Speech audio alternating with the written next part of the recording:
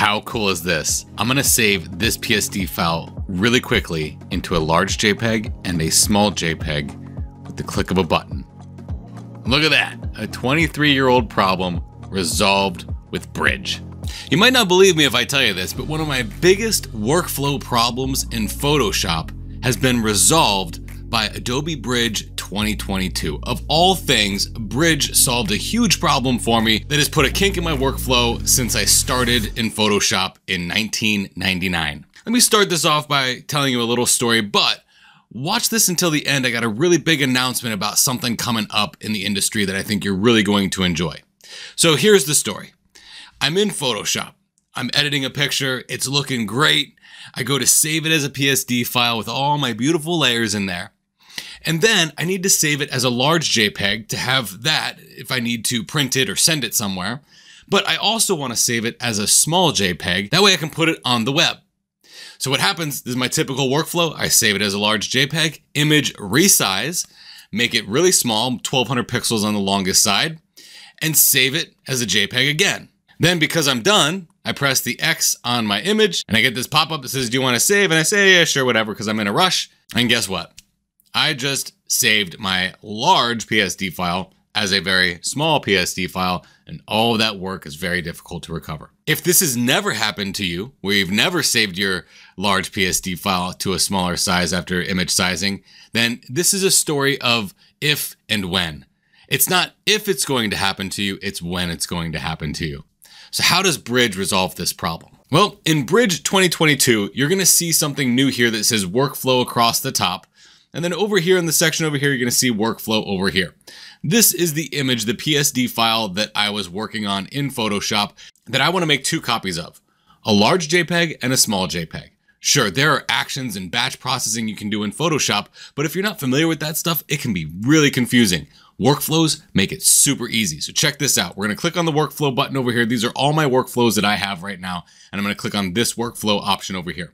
You're gonna see here, it says create a sequence of tasks to build a workflow.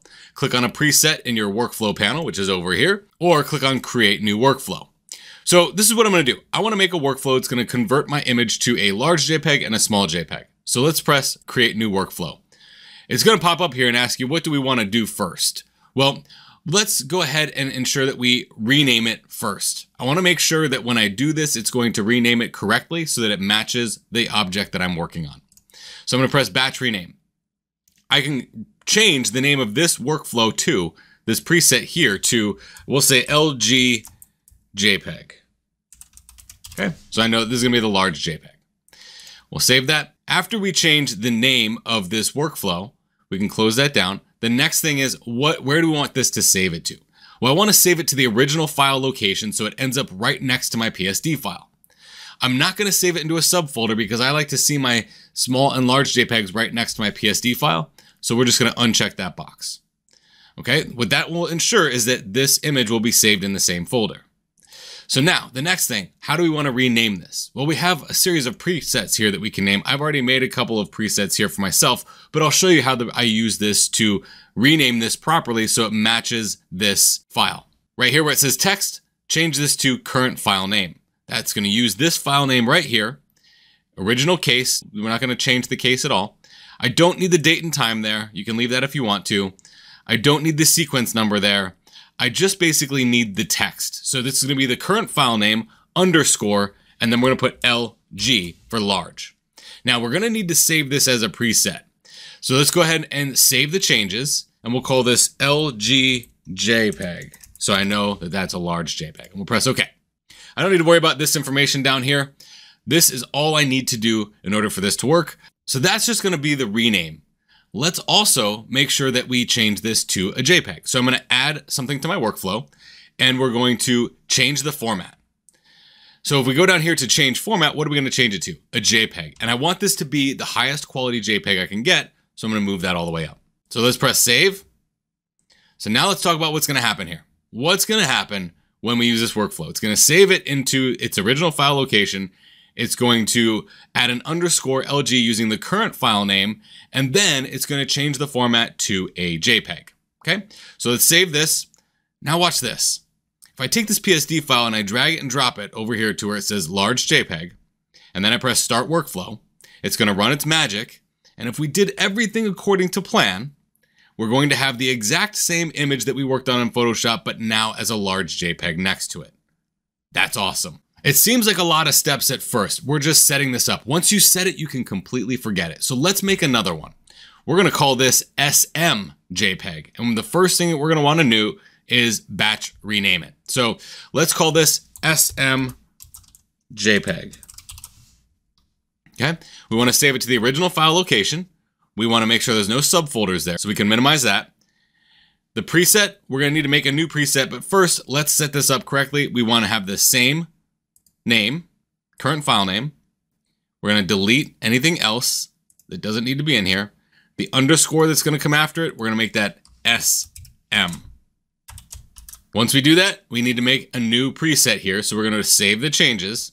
We're going to make this SM JPEG. Okay, so we have a preset for that at all times. Good to go there. We'll press save. What do we need to do now? Well, this time we need to add a change format. What are we going to change the format to? A low quality JPEG. This could actually work out just fine. We'll press save because it's a 8 JPEG. Now what do we need to do? Let's press resize to. What size are we going to resize this to? Well, typically I will resize my images for the web to 1200 on the longest side.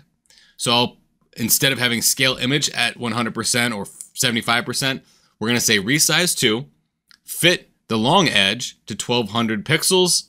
Press don't enlarge. That way, if the image is smaller than that, it won't enlarge it. It'll just save it out, and we'll press save. So if all goes according to plan, we have a batch rename. To rename this, its current file name with an underscore of SM. We have the format set to a small JPEG, and we are resizing it to 1200 pixels on the longest edge.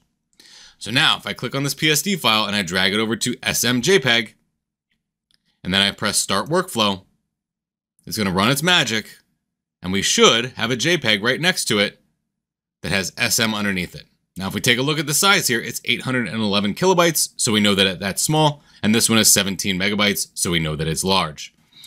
The great thing about this is it doesn't seem like it's great at first, but here's the deal. Let's say you go out and you process 15 or 20 of these images, and they're all in that file folder. Trying to save all of those out in Photoshop using some type of action or batch production is actually more convoluted than you think.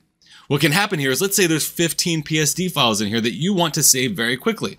All you have to do is, if there were more than one here, select all of them, drag them and drop them into the large JPEG, drag them and drop them into the small JPEG. You could have 15 files in here. Once you press start workflow, it's going to run its magic, and all of them will be renamed accordingly and resized accordingly. And the best part is it's not going to modify that PSD file. So when we open up this PSD file in Photoshop, we can ensure that we do not save over our layered work, making it smaller. To me, this might not be an incredible feature in Adobe Bridge, but what it does do is it resolves a problem that I have, and it does it very successfully and very easily. And for that, I'm grateful. And the beauty of it is, now that it's all set up, I can use it whenever I want. I did say that there was a big announcement I wanted to share with you, and that is that once again, Dave Cross has wrangled 20 of the most incredible Photoshop instructors, and I'm there too, to do the Photoshop Virtual Summit number 4. If you've never been a part of one of these things, this is where 20 instructors come together and each do 2 mini courses that are about 45 minutes apiece for a total of 40 sessions in the Photoshop Virtual Summit. Now, the Virtual Summit is completely free to watch live, but if you become a VIP member, you get access to all the stuff that we're going to be showing you there, and I've got some pretty cool presets that I've created for Adobe Camera Raw that I think you're going to enjoy. What am I going to be speaking on? I'm going to be speaking on workflow, just like you saw here, and raw masking unmasked. I'm going to dig deep into raw masks and show you all the incredible things that you can do with the new Adobe Camera Raw masking. To get registered, click on the link in the description below or on this picture right here. It all kicks off May 2nd, 2022. I'm excited to see you there. Thank you very much for taking the time to watch this. I sincerely appreciate it.